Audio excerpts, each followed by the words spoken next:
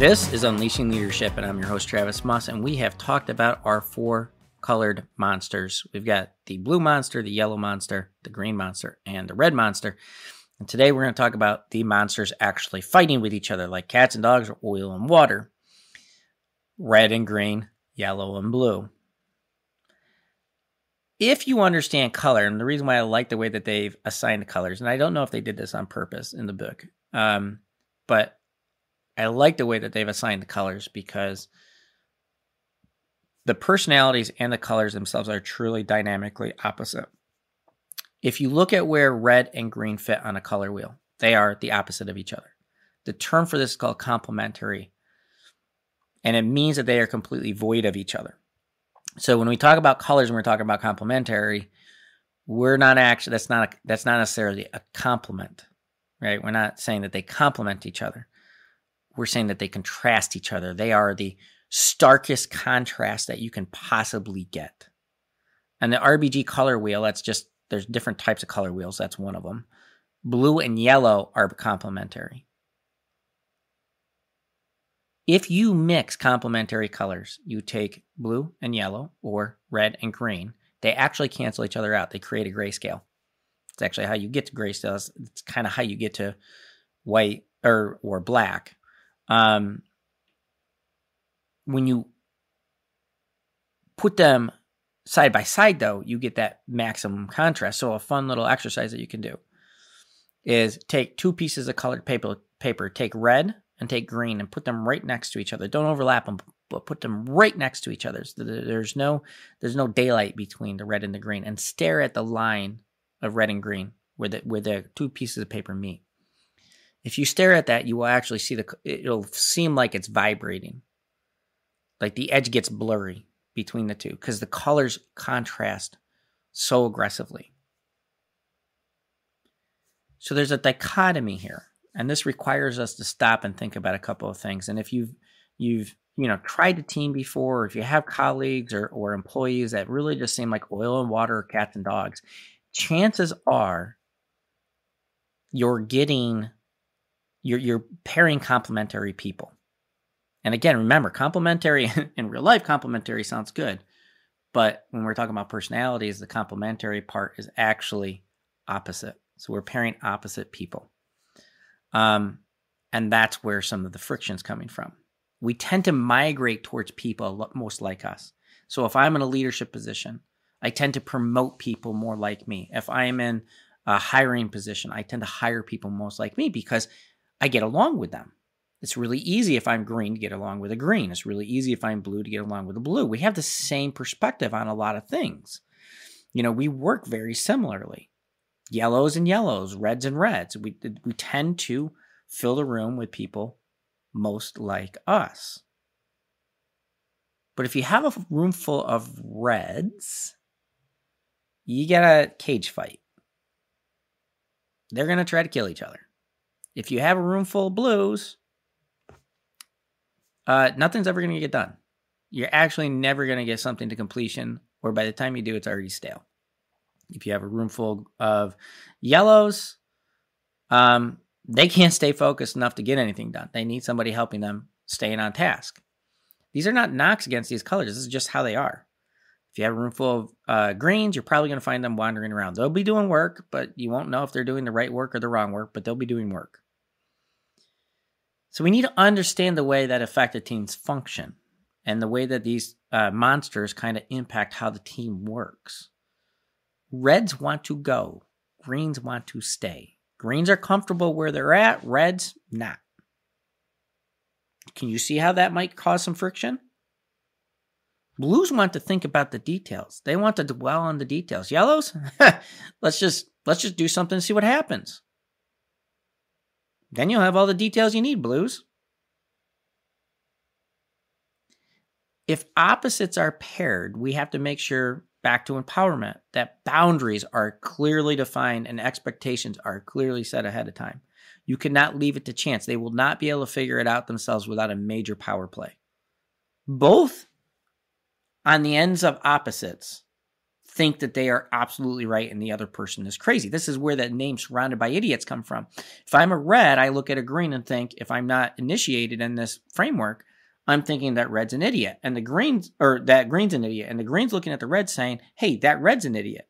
And the blue's looking at the yellow going, they're an idiot, and the yellow's looking at the blue going, they're an idiot. Everybody's looking at each other like idiots. We are going to be able to find more commonality. The blue probably can find more commonality with the red or the yellow, the red or the green, just simply because there's a little bit of the blue color and a little bit of the red color there. You can actually find those colors within blue. There's shades of them, right? There's actually, they can exist in nature where there's a mix of those. Some people, sometimes you ask them, well, what do you think you are? And they're like, well, I'm a little bit of yellow, I'm a little bit of blue. You can't be. That means you kind of got a split personality. So maybe you're a little bit of yellow and a little bit of green, or a little bit of yellow and a little bit of red. But it's really hard to be opposite personalities at the same time.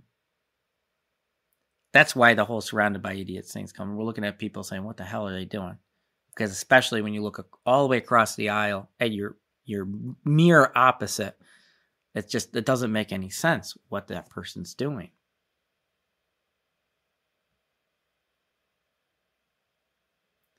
Position the right monster for the right job. If you have a heavily detail-oriented project, a blue or green is probably going to be some of the most important people on the team.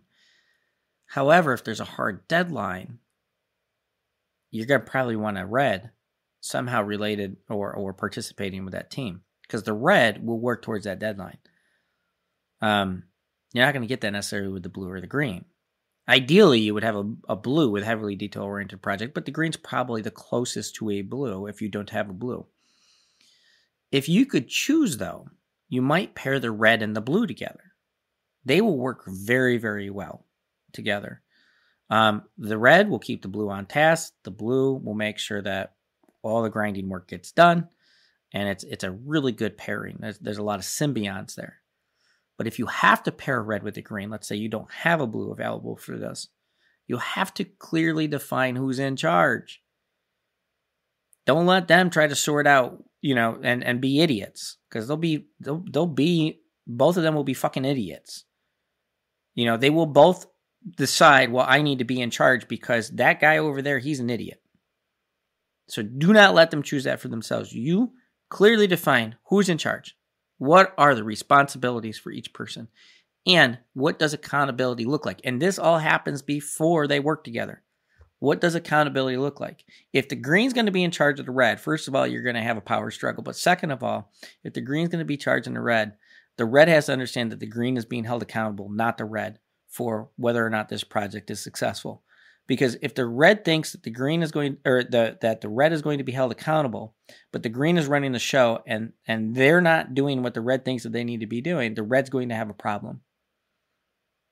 So if you put a green in charge of a red, you have to make sure that the red understands that the green is clearly accountable for the results. And the green has to understand that. If the red's going to be in charge of the green has to understand the red's in charge. You have to keep up with what the red says. So we have to clearly define this before you get into the thick of it. If you get into the thick of it and you haven't defined that, then the worst part of both of those monsters is going to come out. And remember, they're opposites. So it's really going to create some major vibration or friction. If you have a marketing project, let's say you need a lot of hype and a lot of handshaking, a lot of kissing babies, that type of stuff. Putting a blue anywhere near that team's got to have a yellow on it. Absolutely has to have a yellow. If you don't have a yellow, maybe you could put a red on it. But the yellow is the ideal. So if you have a yellow on that team and you put a blue on that team, because, hey, the blue's hanging around and they need a team to be on, you're going to drive the red nuts. They're going to be looking at the blue going, well, what's up with this idiot? What's wrong with this person? Right? You're putting the wrong personality on the wrong project. Because the yellow's got to be in charge of the hype project, right? You can't put a blue who doesn't care about hype at all in charge of a hype project. The blue has to be subservient on that team, or they're going to completely fail. right? Or if you do put a blue in charge, I suppose you could have a blue in charge, but the blue has to be such a strong leader that they let the yellow actually lead their team for them or lead their project for them, right? So you have to have a very, very developed skill set for a blue in order to have a blue in charge of a hype project where they are comfortable enough letting the yellows do what the yellows are supposed to do. Again, kind of back to the red and the green dichotomy. You have to really define that ahead of time, or just put the yellow in charge in the first place, right? And define the accountability for the yellow. Say, this is what we're going to hold you accountable for, so you better use that blue, because at the end of the day, we're going to ask you, did you ground everything in data? Or if it's truly all about just going out and shaking hands and kissing babies, don't put somebody on the yellow's team that is going to completely conflict with everything that needs to be done. So we just need to be really aware of how these opposites work, because when we are aware of that, think about how much better we can get people in the right position and how much friction we can actually reduce across the organization. So all this is not to say that there shouldn't be diversified teams. As we said before, we need to avoid filling our teams with people who are just like us. We need the whole color wheel in there. The more colors, for most things, the better. Because if we don't, we'll be missing crucial capabilities. You've got energy, data, excitement, and support. Red, energy. Blue, data. Yellow, excitement. Green, support. A lot of projects need most, if not all, of those components. But we need to do so in a way that we're aware of what each of those primary monsters are bringing to the table and how to set them up in an ideal way so that everybody gets to be successful. We don't do this very well sometimes. We put people in charge because of seniority, or because they're most like us, or because they're our friends, or whatever, or because of their, internal title or something, not necessarily because they're best suited for the project and the other people who are going to be on the team. So in an ideal world, the team has components of all colors, and but there's really defined roles and expectations, and people understand who's being held accountable for what. And the entire construct is designed around each person's inherent talents and whatever skills that they've learned. So the stronger they are in their different skills, maybe the more responsibilities and actually the more accountable they're probably going to be on that team. So if we can do these things, our effectiveness is going to go way up. And these little monsters of ours on the fuckery side, the monsters that ruin everything, we're going to keep them in check. They're not going to get the best of us.